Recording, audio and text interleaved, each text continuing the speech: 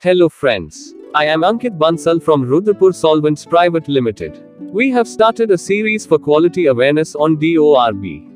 In the last video we discussed protein in DORB.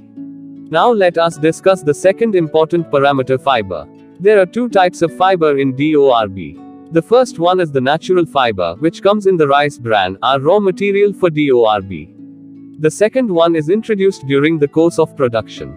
Whenever someone will ask the DORB manufacturer why have you introduced the fiber during production, most of them will say a claim that it is required to get better oil extraction. My friends, it was suggested as industry practice using it approximately 1% or 2%. But now people are misusing it. And they're introducing fiber up to 8 to 10% in order to cut costs. Which directly or indirectly is in the shape of adulteration.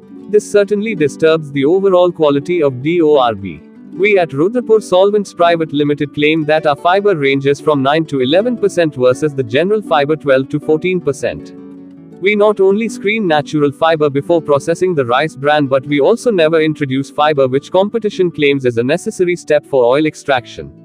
Our best quality practices not only give you the best product but also make you wealthy by keeping your livestock healthy. Good.